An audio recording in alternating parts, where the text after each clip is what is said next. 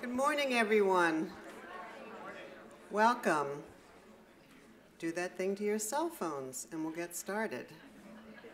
Nice to see you all. Welcome back to campus for so many of you, alumni, parents, grandparents, friends, partners, etc.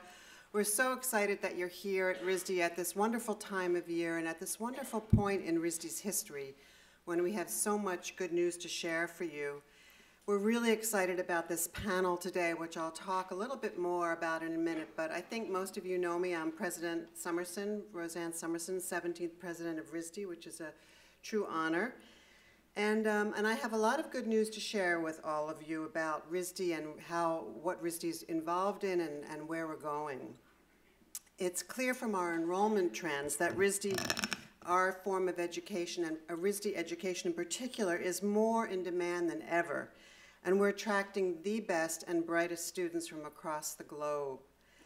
We are only accepting at this point 20% of applicants, the highest selectivity in our history, and that places us in a strata of the 100 most selective schools of all types, colleges of all types in the nation, which is truly astounding, the only art school anywhere near that achievement. And in the last 5 years, our applications have increased by 57%. Which is huge. And that's an interesting number because it sort of correlates to the fact that the majority of colleges this year, of the majority of them, only 58% met their class. So I'm looking at our Vice President of Enrollment who's nodding. We are not only meeting our class, but surpassing our selectivity, which is truly a testament to our education and to the legacy that you're all part of. What I'm really proud of in addition to that is that approximately 40% of our incoming class self-identifies as diverse. And overall diversity for the first year undergraduates has increased by 16% over the last 5 years. And this has been a real priority for me as president.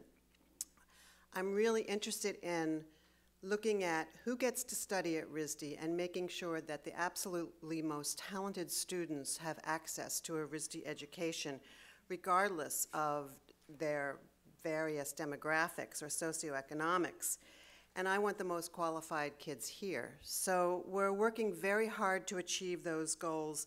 And in this incoming first-year class, 31% of our students, which is 150 students in the class, have been awarded institutional aid at the highest award amount that we've ever awarded, which is about $30,500 per student. Now, it's not enough to meet the need of all of our students, but it's huge progress, and we're going to continue that progress as a priority in our new strategic plan. We've also launched a new initiative which goes with our social equity and inclusion plan, which is that we're supporting 79 first-year students with additional aid. In addition to their financial aid, we're giving them a materials fund every semester that they're here so that they can buy the materials they need to achieve their work. We're giving them access to a one-time global travel experience, class experience of up to $5,000. And we're also paying for them to have we're sponsoring them to have an internship, so that every student has access to the same RISD educational experience. And I'm really proud of the work that our team has put into making that happen. Lastly, I'm really excited about a new program that we just launched this month called the Society of Presidential Fellows. And that will provide full tuition and professional development opportunities to selected graduate students for the duration of their studies.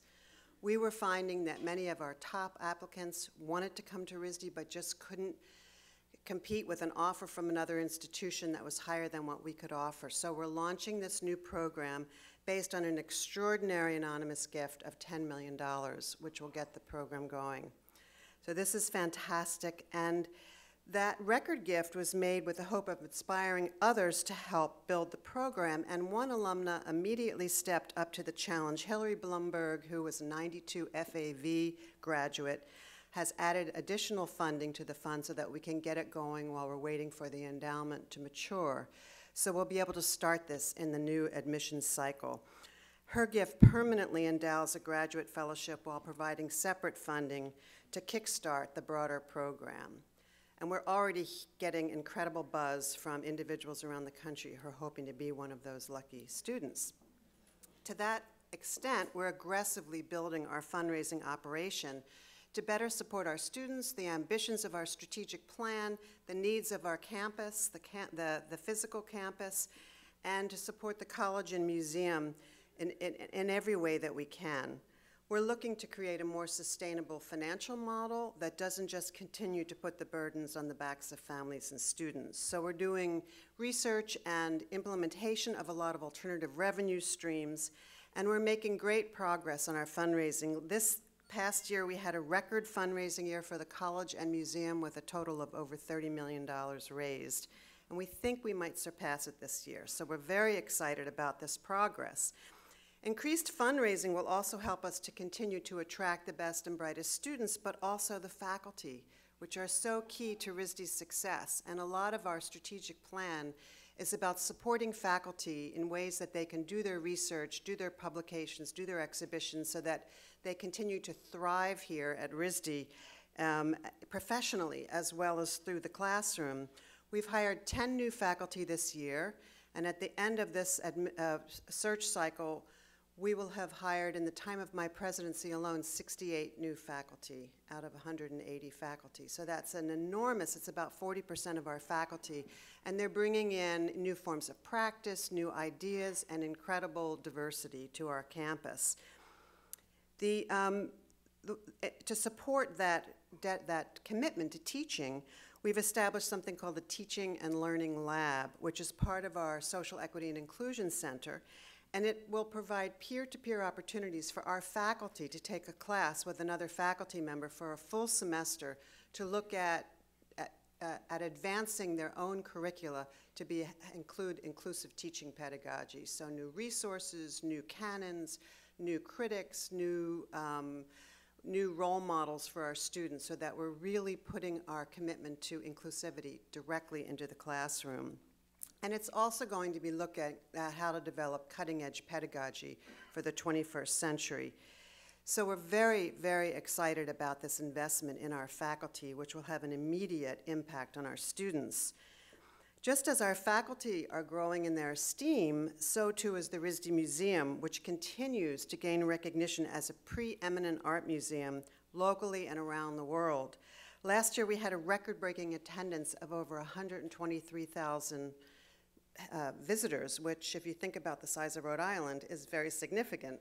We also had 25% of the public school children in Rhode Island attend the RISD Museum. And when we learned that they were not able to attend because the transportation budgets were cut in their schools, we got a donor to help us to supply transportation, so we now pick the kids up, take them back, and give each kid a ticket so that they can bring their families back to the museum. Thank you. We've also created a program for refugees in Rhode Island, a welcome program, and giving them all free membership to the RISD Museum. This fall, there's a terrific exhibition. 3 artists of 9 are already in place in the museum, but it's the 50th anniversary of Andy Warhol's Raid the Icebox 1, which happened at the RISD Museum. It was the first exhibition where the genre was about an artist curating from the collection, and Andy Warhol did that here. And 50 years later, we're doing Raid the Icebox now by inviting a stellar list of contemporary artists to each do an intervention in the museum. And as I said, 3 of them are there now. If you come back, and we hope you do, in May, all 9 will be up, and they're amazing, amazingly ambitious and provocative. There's also a tremendous show called Gorham Silver, Designing Brilliance, which you should see, which talks a lot about Rhode Island's connection to innovation, aesthetics, industry, and beauty, material excellence. So please take the time to see those. We're also prioritizing the continued implementation of the Campus Master Plan, which calls for the renewal and expansion, not so much expansion, mostly renewal, of 2/3 of our campus. And instead of just thinking about that as deferred maintenance, we're thinking about that through a programmatic lens. So how do we make living and learning spaces for our students and faculty and staff that really reflect where we think art and design education is going in the 21st century. We just completed North Hall. There's a ribbon cutting today with biodegradable confetti, which I urge you all to come to. And it is our first new residence hall in 30 years, and it will house 148 students, workrooms, bike rooms, a kitchen, and that will take place 11 to 12, and you can tour the residence, which is beautiful, absolutely beautiful. And there are incredible statistics, which if you attend, you'll hear about the energy savings in that building from a standard constructed building. So we're very proud that in our strategic plan, there's a big emphasis on sustainability, and we're living that into our campus now as well as into our curriculum. The next phase of the campus master plan will focus on academic buildings and equipment as part of our effort to ensure that all of our academic programs are on the forefront of education in the arts and design, and to create unspecified spaces for speculative inquiry, for things that we don't even know the students and the faculty are going to do in the classrooms, to really create new knowledge. And if you have a chance, next to the bookstore, one of the first experiments just opened. It's the Color Lab, and it's a really open-ended interdisciplinary lab looking at themes that just have in common color. So please stop by there if you have a chance. Aside from this record-breaking year, we've engaged in a process to reimagine RISD in the future, and you've heard me refer to our strategic plan. It's called RISD Next 2020 to 2027. We kind of like the 2020 because it's about vision, and the 2027 because it's our 150th year. So we went through a lot of thought exercises and decided, where do we want to see RISD, and if you were coming back 150 years after its founding, what would you want to see, and let's get us there. The kind of principles of the plan are about the empowerment that we feel here about our unique gifts of questioning, of making, and communicating. And we feel that the RISD community is particularly positioned to address urban global challenges in ways that only the creativity and imaginations that exist at RISD can think about these major problems. And we're looking so there are three pillars: sustainability, social justice, and the development of new knowledge. What I'm most excited about, although I care passionately about all three pillars, is that we're looking at the interstitial spaces between those topics to think about how sustainability and social justice are inexorably linked, how we create new knowledge that helps us to navigate these really complex times. Part of the plan is a commitment to expanding our research capacity and our output, and how our research is shared out in the world.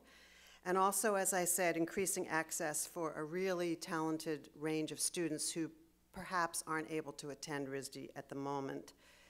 As president, I'm super proud of the values that we articulated in this plan. They were developed by the whole community, the full support of the faculty, the full support of the board. And so I feel like we're on track together to make big things happen for RISD's future. But we really want all of you to be part of that too. It really requires the extended community. So there are strategic plans posted around the campus, but also go online and read the plan. Give us your ideas, let us know what you're interested in helping, and please be part of this building of RISD's future. As alumni, parents, friends, you are our greatest ambassadors, and you represent RISD's value all over the world in 93 countries at the moment. And you're also very important to our institutional planning, because a plan is only as good as its implementation. And so every year we'll be reflecting, did we get it right? Is there something we should tweak? And your input will be invaluable to that.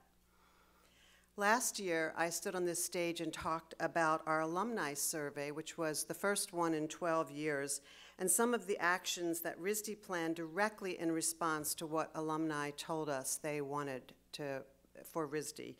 And I'm pleased to share with you some of the progress we've made.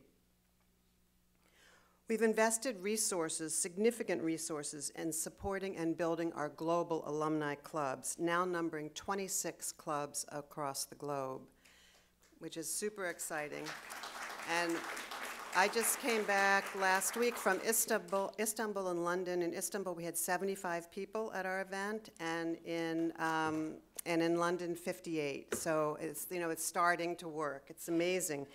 We're also launching a series of lifelong learning programs with webinars and workshops in regional clubs. So and I'll talk to you about how you access these in a minute, but there's lots of information and support for alumni out there who are needing some guidance or needing to tweak how they're approaching their practice. We've also begun to build a network of affinity groups that organize around shared interests, with 4 to date, and these are shared interests. So an example is we have an alumni club based on film and television, run by 2 award-winning producers who are RISD alums, and they're connecting with RISD people interested in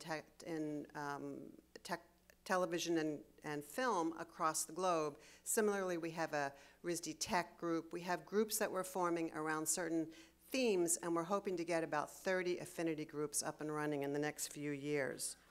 This weekend, we've launched an alumni website, a brand new alumni website, risd.alumni.edu. And you have to go in there. It's amazing. You have to post your stories. You have to find your friends. You have to see what learning opportunities are available to you. It's an incredible project and a great tool for all of you to share. And we were very excited last night to celebrate 3 alumni in an awards ceremony. And I hope that as you participate, you can also nominate alums for those awards. We open it up to alumni nominations for next year. Please be part of that. You may find your name in the award category, you never know. And we're also developing through the website and through some other software that we're integrating with the website, a new mentorship program where we'll be asking our alums to mentor each other, to get mentorship, and to mentor our students. So if that's something of interest to you, please check into the website and participate in that. We look at that as mentorship at all stages of careers. I think we're all lifelong learners, and we can always benefit from the knowledge and experiences of others. This is the 125th anniversary of the RISD Alumni Association, which started, of course, after the founding of the school. They needed some alumni first. And I'm proud to say that we are honoring that anniversary by supporting our alumni like never before. We're really excited about reconnecting with all of you. The alumni told us that they're really concerned with seeing RISD involved in pressing issues of our times, and those are clearly in our strategic plan. And we also I want to sort of bring that into today's program.